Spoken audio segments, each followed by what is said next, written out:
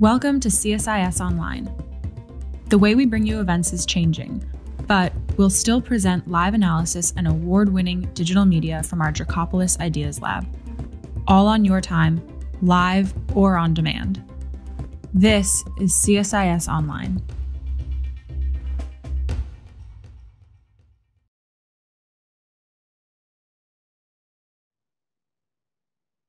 Good afternoon, everyone. Thank you so much for joining us. I'm Beverly Kirk, Director of the Smart Women, Smart Power Initiative here at CSIS.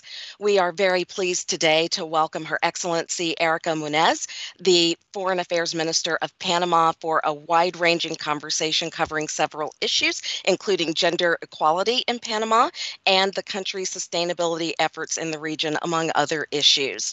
Partnering with us today on this event is the CSIS Americas program, and I am very pleased to welcome for remarks Dan Rundy, Senior Vice President and Head of the Americas program. Dan?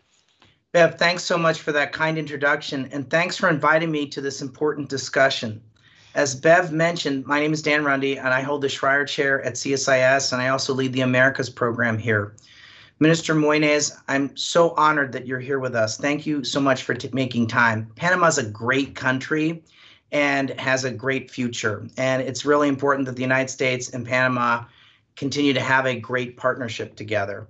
I'm so looking forward to this conversation today about the steps Panama has taken to achieve gender equality across society, as well as environmental pledges to help combat the threat of climate change.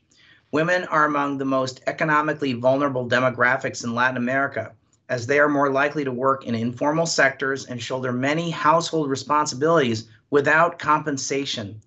Women have been disproportionately affected by the pandemic globally, and especially in Latin America, where COVID-19 exposed economic inequalities in a dire manner. In Panama, almost half of employed women work in sectors most impacted by the pandemic, compared to a third of employed men. Panama has been dedicated to ensuring a more equitable future, especially in considering its post-COVID-19 reform measures. As part of Panama's efforts to address a more equitable future, Panama's National Institute for Vocational Training and Training for Human Development, with the support of the International Labor Organization, has developed a roadmap to promote women's participation in non-traditional careers and courses such as science and technology, fields in which women have been historically underrepresented. Panama strives not only to create opportunities for women's education and meaningful participation in the workforce, but also to achieve equal representation in leadership positions. One measure the government of Panama has enacted is the establishment of a quota for women to make up 30% of state boards of directors. In addition to being a leader in gender equality, Panama has taken impactful steps to increase its environmental sustainability. The Ministry of the Environment has pledged to lead global efforts on ocean conservation, designating 5 special marine coastal resource management zones and more than 46 marine protected areas. The Panama Canal Authority has enacted improvements to its environmental and conservation initiatives to reduce its carbon emissions. Panama has made various other environmental commitments, including reducing the total emissions of the country's energy sector by 2050, restoring national forests, and joining the High Ambition Coalition for Nature and People, which aims to protect at least 30% of the planet by 2030, among other environmental pledges. Many of these initiatives are even more significant when considering that many other coastal countries in the region, such as Honduras, Nicaragua, and Guatemala, have been facing some of the worst effects of climate change. I'm looking forward to the discussion today. Thank you again, Smart Women, Smart Power, for the invitation, and to Minister Mouynes for joining us to speak about these important issues for the region and for the world. Bev, back to you. Thank you so much, Dan. Really appreciate your kind words. Well, the Smart Women, Smart Power Speaker Series is possible thanks to our great partner, Citi, in funding and sponsoring this initiative. And here with remarks is Candy Wolf, the head of Global Government Affairs for Citi. Candy? Great, thank you, Bev, and thank you all for joining us virtually this afternoon for another great event in the Smart Women, Smart Power series. City's been supporting this series for 6 years now, bringing women leaders in foreign policy and national security and the business community to discuss pressing issues and leadership qualities. Today, we are just thrilled to have with us a groundbreaking female leader from Panama, a country where City has been for more than 100 years, supporting economic progress, starting with the funding of the construction of the Panama Canal in 1904. City Panama has funded many other public works throughout the years, such as the highway network, hospitals, and the recent construction of the country's first metro system. And I understand that the minister may share City's passion for the finer points of structuring infrastructure investments. We also share the foreign minister's passion for equal pay for equal work and applaud the voice that she has given to women who have disproportionately suffered in Panama and around the world from the impacts of COVID-19. I'm sure all of you are looking forward to this discussion with our speaker today, as I am, and so I'll pass it back to Bev to get us started. Thank you again for joining. Thank you so much, Candy. Really appreciate it. Typically right now we would toss to Nina Easton, our moderator, but we're having a bit of a technical difficulty. So Dan and I are going to begin the conversation with Minister Mouynes, and we will work on do we have Nina back with us? Nina, are you here? We have me back, but I'm not sure how long it's going to last. So why don't we do a threesome moderation with all three of us? Hi, Minister Mouynes. Can you hear me? Yes, perfectly. Oh, good. Well, I'll just kick it off and then I'll let you all jump in because this is a very iffy technical situation. First, we wanted to congratulate you on your appointment. You have such an interesting career trajectory from your studies in Panama to master's degrees in law from the NYU and Berkeley, and your fascinating career with the Museum Fund and with a law firm. So could you just talk about your career trajectory a little bit and kind of what vision you were following that landed you at this extraordinary position? Sure. Thank you. Great to be here. Yes, I have I like to think of it more of a 360 view because I've been in government, in the private sector, I've been in law firms. So I think that I'm blessed by having sort of this general view. I started working here. This is, in fact, my second time in government. And from here, I went on to work in a law firm in New York. And from there, I went into investment funds also in New York. And I actually came back to Panama a day before Inauguration Day, literally with duffel bags, my husband and my 2 children in tow. So, and since then, it's been very interesting. I think being in government during pandemic, it's certainly not easy. It's a challenge that all governments were sharing. But it's a challenge that I think we have to embrace and try to tackle as best as we can. Well, great. And so how are things going with the pandemic in Panama? Can you talk about the conditions there? Yeah, so we went through a rough time last year, and we had several lockdowns that were almost the entire country. But because we are very concerned with maintaining our pledge sort of in terms of commerce and trade, we kept airports, we kept the Panama Canal, we kept all ports open at all times. So you were still were able to manage cargo from Panama or pass through the canal. And in fact, we helped cruise ships that were in danger or that needed support through the Panama Canal in order to provide much needed aid.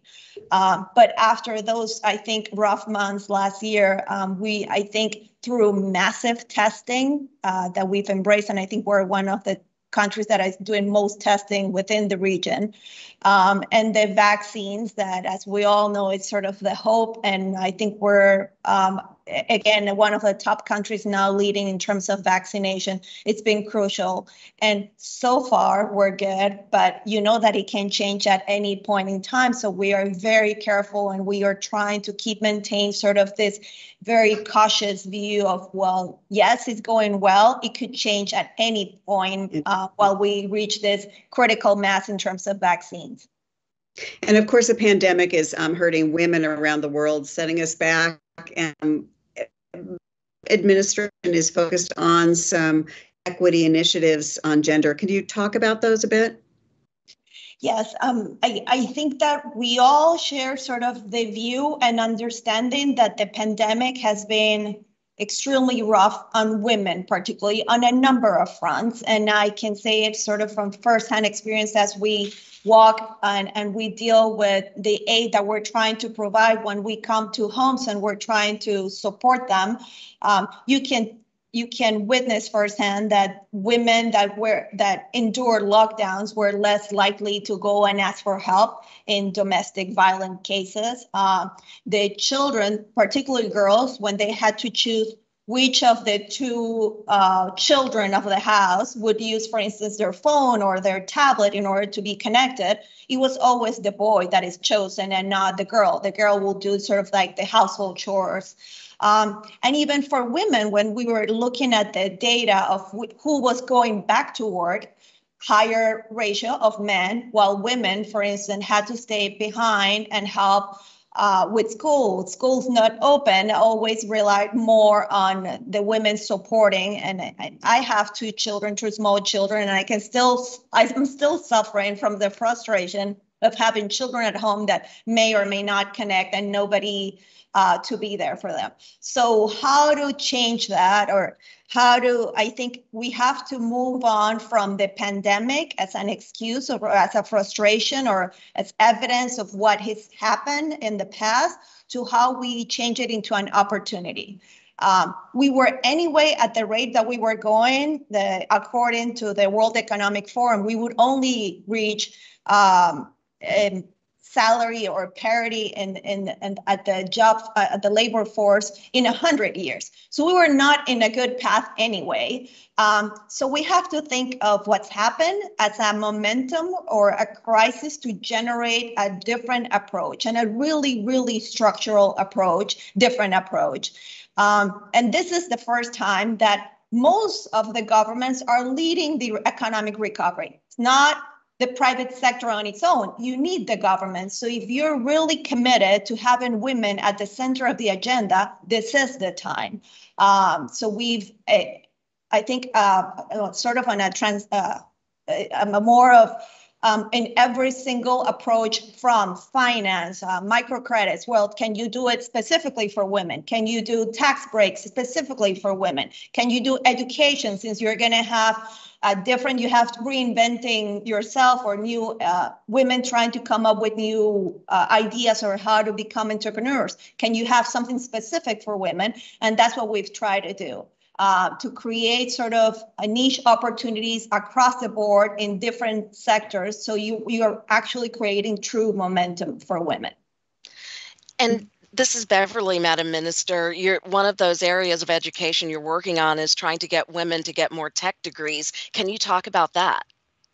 Yes, so Panama has sort of a great infrastructure. We have 7 of the fiber optic cables that go through Panama, the airport. I mean, everything logistic-wise is sort of set for Panama to develop.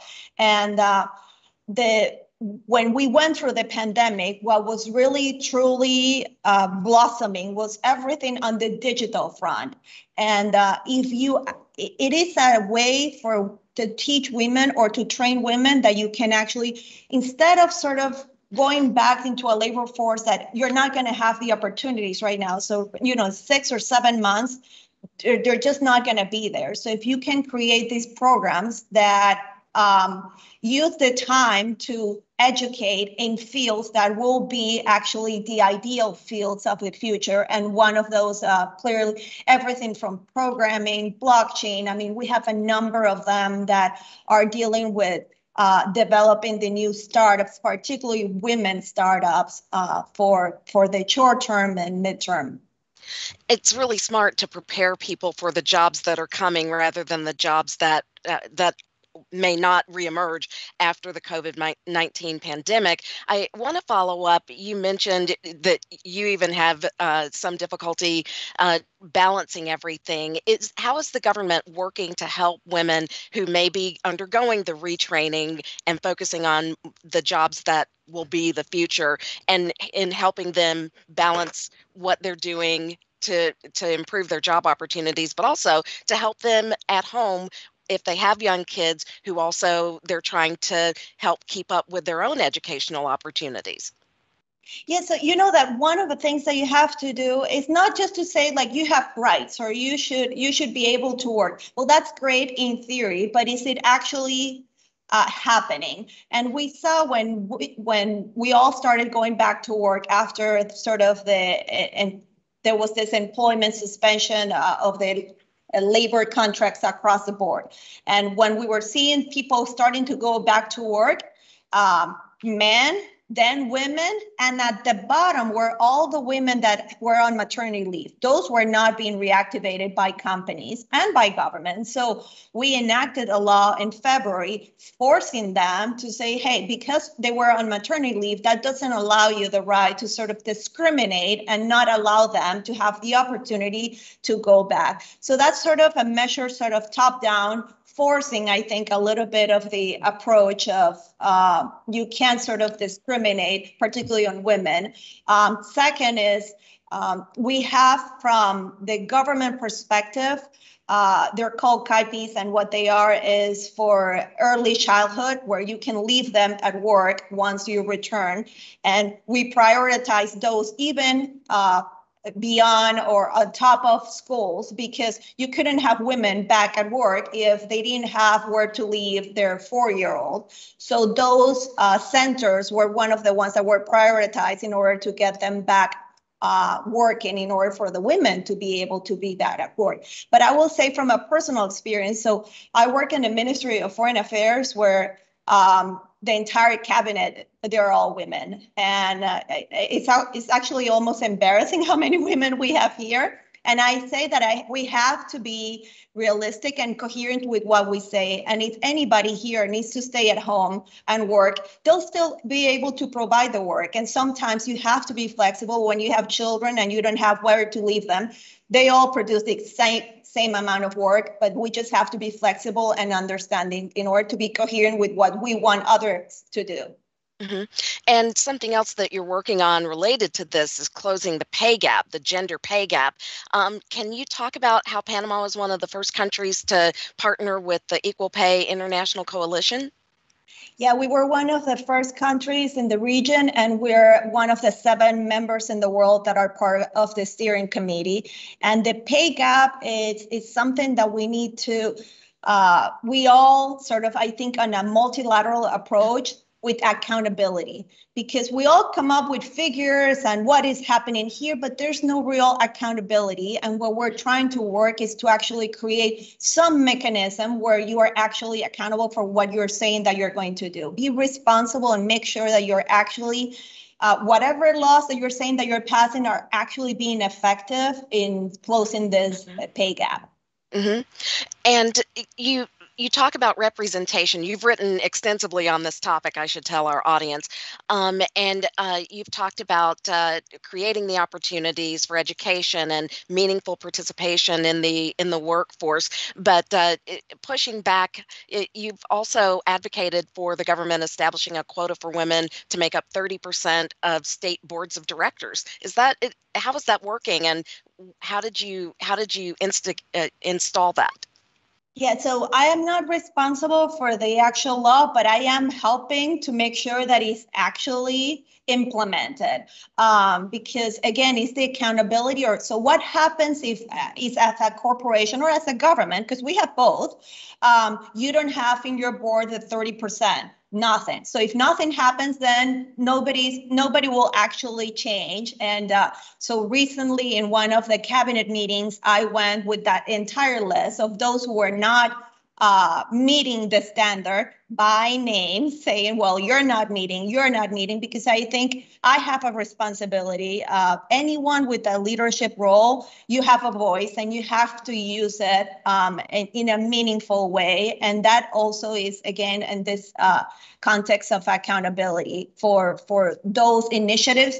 It's great to have laws. We all can have a number of laws, but if they're not actually implemented, then you're not creating true change. Mm-hmm. One last question in this area. How long do you foresee it taking for women in Panama to perhaps reach gender parity with men in the society? I can say, let's say that I'm very hopeful that, as I was saying, with the pandemic, to create this, with the crisis, an opportunity. And I think we're gaining a significant momentum. Let's hope that it continues. But the work, if you don't have representation at the political level, you're not going to have it at the other levels, because that is the one in charge of laws, initiatives, everything. And it says, I am a Minister of Foreign Affairs, a woman, so I'm one of 5 out of 35, right? There are only 5 women in this region that are Minister of Foreign Affairs. I think 9% of heads of state worldwide out of 193 countries. So it is still so much that we can do. It's not because the women are not prepared. It's not because they're not educated. It's not because they're not driven. The opportunities are not there. And I think a little bit has to do at this moment with social media and the backing, the backlash for women, or how they're attacked, because of how they look, what they wear, are they taking care of their children, all those things. And we need to talk about it and sort of take the myth out and be okay, all of us. Right now, I'm not sure if my children are connected, and I cannot feel terrible for that. I can't be perfect at all. The more that we talk about it and we motivate more women to be part of the conversation and to go for elected positions, I think the more momentum and change that we're going to drive. All right. Thank you. Nina, back over to you. Thanks, Bev. And that's so, you're so articulate on that, Madam Minister. Thank you for those words. Let's turn to some other issues. This next issue is both foreign and domestic, and that's, of course, the Panama Canal, which is, when you think of Americans and Panama, that's what they think of when they're not thinking of retiring in Panama. Your ambassador to the U.S. in the past has rightly called that 1977 treaty returning the canal to Panama in 1999. It was called one of the biggest diplomatic successes in the last 50 years, and I think that's quite right. It's also played a big role in the economic growth of Panama. You have one of the highest, I guess, per capita income in Latin America, and you've averaged an economic growth around 6% in the last 15 years, probably pre-pandemic. Can you talk about the canal's contributions to your economy and what it means? Yeah, so I think, and I just spoke to somebody else who was writing a book on the management of the canal as sort of the big surprise, because it wasn't only the diplomatic effort to get it back, but then there was the big question mark: can the Panamanians truly manage it well? With all that goes in our region, are there going to be efforts to sort of manage it in a different way? Is it not going to remain sort of very corporate governance oriented rather than more of the local or the flavors of the country and how it's managed? And I think that we've done a wonderful job at managing sort of Panamanians, for Panamanians, by Panamanians. I was directly involved in the financing of the expansion of the canal that happened a few years ago. And it was a landmark financing within the region. And again, the same questions: can they manage it? Is it going to be, filled with corruption, or is it going to be allocated? And none of that happened. So I think it is really remarkable. And it's for Panamanians. It is sort of a beacon of how it can be properly managed. We are actually trying to have those same standards throughout in more of our government institutions. And now the use of the water reserve. So we have now the latest challenge that we have for the Panama Canal is that with climate change, there is less and lesser water for it to operate properly. So there is, again, this sort of new challenge in how we're going to create a water system to properly maintain it for the next 20 years. And that's already being handled, I think, in a fairly responsible manner. Great, and of course the canal means that with China and investments and interests in Panama, that makes a lot of decision makers in the United States and so on quite nervous. And I wanted to turn it over to Dan to talk about China and Panama and where things stand. Go ahead, Dan. Yeah, thanks, Minister. The two main ports, the Port of Cristobal and the Port of Balboa, are managed on behalf of the government of Panama by Hutchison Whampoa, which is a Hong Kong-based company. My understanding is in the Port of Cristobal, the contract ends in January of 2022. Could you talk a little bit about what's going to happen to the management of the Port of Cristobal in January of 2022? What will happen? Yeah, so first we have several ports. Those are the ones that are managed by Hutchison Whampoa, but we have others that are managed by other companies. And for that one, we'll have to renegotiate the terms of whether we wanted to extend or we want another company. That's not been decided so far, but it will be by the time that it needs to be either renewed or a new company in place. Yeah, the U.S. is, I think, hoping that it'll be put out for bid and that other bidders may be able to compete for it. I worry that there may be sort of an extension of the current contract. I suspect others in Washington are watching this with great interest and are hoping that your government will consider opening this up for bids. Obviously, it's often beneficial if other companies have a chance to compete. You probably will get more value from it as a government if that were to happen. Do you think that's likely to happen, that you'll open it up for bid? Yeah, I think that I'm not part of the commission that is in charge, so I don't want to speak what is not within my purview's responsibility. But I do know that they're looking at all the terms and the potential offers that they might get. But I don't think that there's been a decision on whether it's being renewed or whether it's going to be up for bid. So I think as soon as that's the time, they will be announced. And whatever is best for the country in terms of the operator side, that's not the only place where we have a potential port in Panama. I think there are also plans for new development of ports. Because of the Panama Canal, it just makes sense that we have more and more established here. What's the timeline for the decision by your government or by the commission in terms of how they're going to win? Because it's January of 2022. That's not too far off. No, I think 6 months before they should be working towards the announcement of how they're going to manage it. And Madam Minister, how would you characterize your relations with China and China's investment in Panama? How would you characterize where things stand now? Yeah, so the U.S. has always been our longest and strongest ally and will continue. And I think with this new administration, we're actually hoping to even strengthen even further because we seem to have very much aligned objectives. China, on the other hand, is an economic superpower, and having the canal as one of our main sources of economic funding, it makes all the sense to continue to have a relation with China in terms of the trade, the Panama Canal, and I think we're going to continue to do that. We've chosen not to be in the middle of any of the big giant discussions in terms of trade or politics or whatever. We don't think that that's our role. And especially having the Panama Canal, we hope to remain as neutral as possible in any sort of the standoff that may happen for different matters. Let me ask you, let's switch to immigration since our time is running short. a lot of immigrants to the United States, particularly children, are crossing through that Darien jungle, which is, as you know, so dangerous. UNICEF says 15 times more children are crossing that dangerous jungle towards the United States in the last 4 years.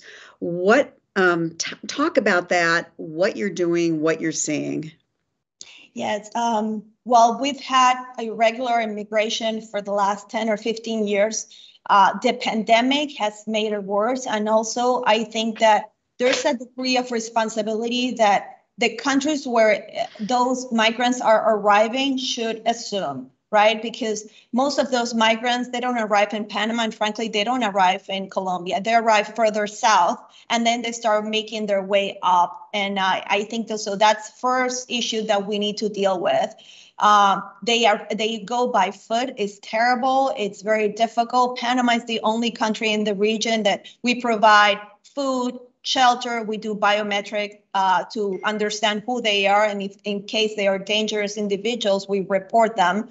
And we were trying to do sort of a humanitarian approach in terms of managing, but with COVID, it makes it really, really hard. And that's why we just formalized our request to Colombia to try to make it more manageable and assume more responsibility. We have an agreement with Costa Rica where we don't sort of let all of them go by our border. We have a quota and we don't do any more than that. We're hoping that Colombia can agree to the same, because the border, the jungle that we have with Colombia is one of the most dangerous in the world. And letting them just go by, sometimes they get snake bites, they get lost.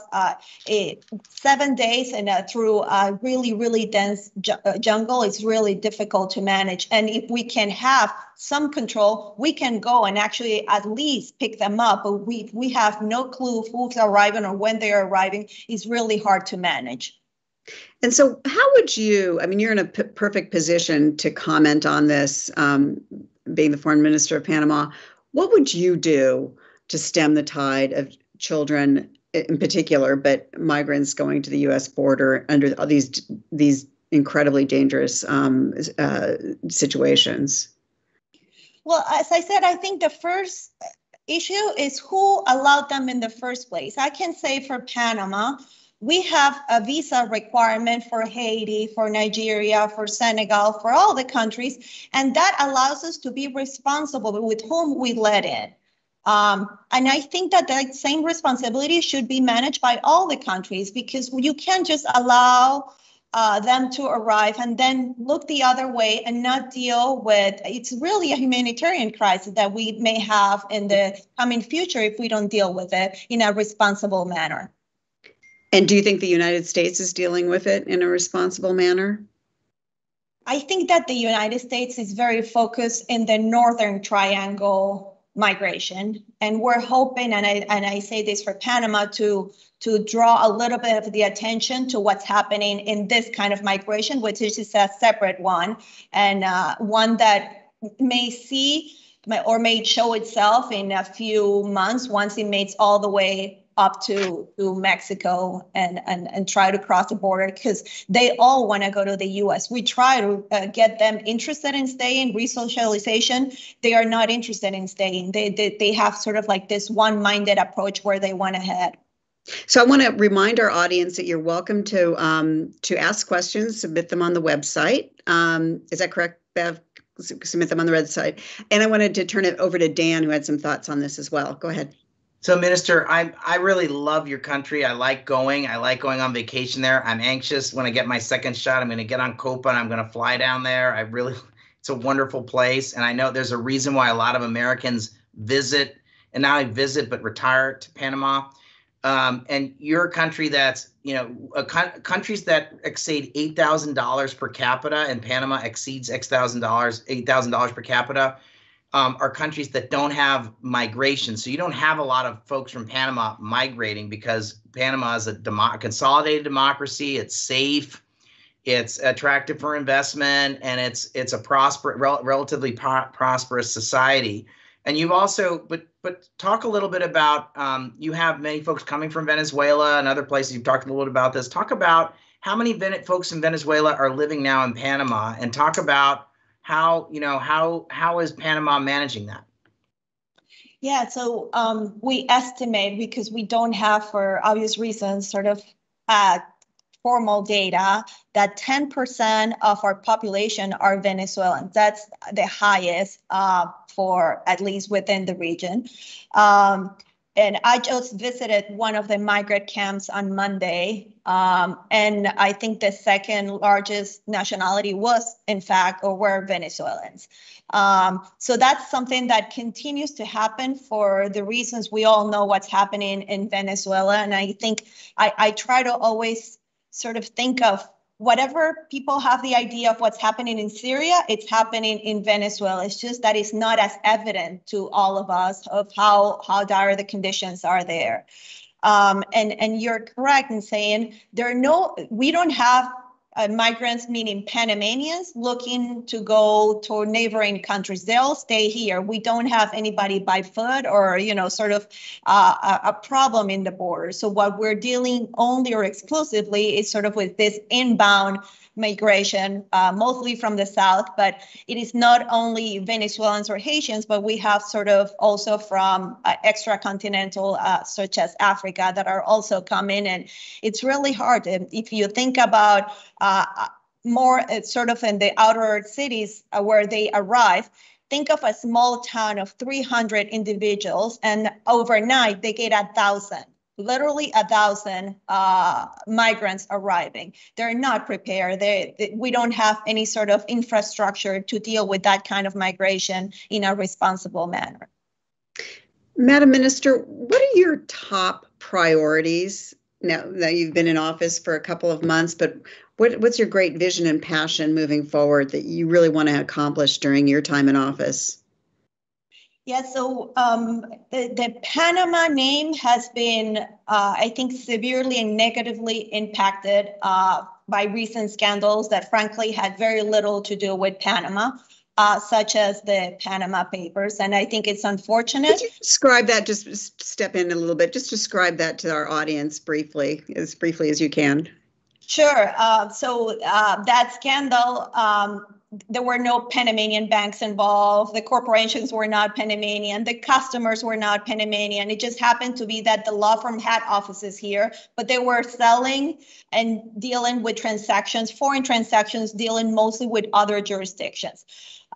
So rather than saying this was really somebody else's responsibility, what I can say is this wasn't really Panama. And unfortunately, we became sort of like the scapegoat for something that is happening more broadly, but Panama is not at the center. When you look at tax structuring, Panama is not the place where they go. We're not a tax haven for a number of reasons. Our corporations are not at the top of their jurisdictions of choice, not even in the top 10. But anyway, having said that, we are where we are. And what we're looking to do is to sort of turn the page and just talk about what Panama really is, how safe, how proven our system is. And it is because you can look at even last year when we went out to the market on bond issuance, the most positive response from markets was in fact towards Panama. So you can see that the sector believes in Panama. We're just hoping to have that image permeate through everybody and go beyond sort of corporations, not corporations. Issues that we discussed today, for instance, climate change. Panama is one of the 3 countries in the world that is carbon negative in the world. So we have, I think, a lot to talk about positive that I think we can spark interest, and we're looking for that kind of investment as well, sort of more sustainable. If we as a country that depends on services and trade, if we can become carbon negative, we can sort of drive more of that and become a leader. We have the biggest ship register in the world, so we can become a leader in that kind of purpose. And on the inclusion and gender that we just discussed here, I am 43. I'm not an entrenched party loyalist. I actually arrived a day before inauguration. So I think the bet that the country made on me is an example of how much we believe in women. We believe in sort of professional, and we want to drive that change. And we're hoping to also, all those initiatives that we were talking about, sort of create a more multilateral approach where there's more accountability. Again, other things that we can let others know about Panama beyond what's been in the past. Just following up on the sustainability, negative carbon emissions or negative footprint, what's your advice to other countries? What was the vision that's getting you there? Well, 1/3 of our country are protected areas, and that's made a huge impact because you can, whatever you want to do, if 1/3 of your areas are protected, so our biggest rainforest, regardless of what kind of development you wanted to do, they were protected. That's one. Second, we're surrounded by oceans, and I don't think that people put enough importance in what the oceans contribute to climate change. And they are, in fact, 85% of the oxygen we breathe comes from the oceans, and illegal fishing, not dealing properly with how to maintain your coral reefs and all that. So I think we're now doing a big push. We have the Our Ocean Conference happening in Panama, which is the biggest for oceans, next year. And we're trying to drive more momentum towards not only sort of on land, but also in the oceans. That's great. We have a question from the audience. Since breaking relations abruptly with Taipei, Panama is now working to establish trade. Is Panama now working to establish trade or commercial representing offices to facilitate continued trade and important investments such as Evergreen Marine's port operations? So the question is if we are considering. Are you working to establish, since breaking relations abruptly with Taipei, is Panama now working to establish trade or commercial representative offices to facilitate continued trade and important investments such as Evergreen Marine's port operations? Yeah, so we're evaluating all of our options at the moment in terms of foreign relations and what can drive investment and momentum in terms of this. We have limited resources, every single country, I think. So wherever we can look for that, we don't have specific plans that I can sort of outline right now with regards to Taiwan, but I think we're open to everything that makes sense in terms of our foreign policy. Great. I know Bev wanted to ask another question. You're on mute, Bev. Sorry about that. I wanted to ask another question that's a little bit gender focused, and I wanted to follow up on something you said earlier about making sure that women have opportunities. What is Panama doing in terms of its relations with its neighbors and also its neighbors in the Caribbean in terms of promoting gender equality and gender equity and helping them follow in the example that you are taking there to make sure that women are educated for the jobs of the future?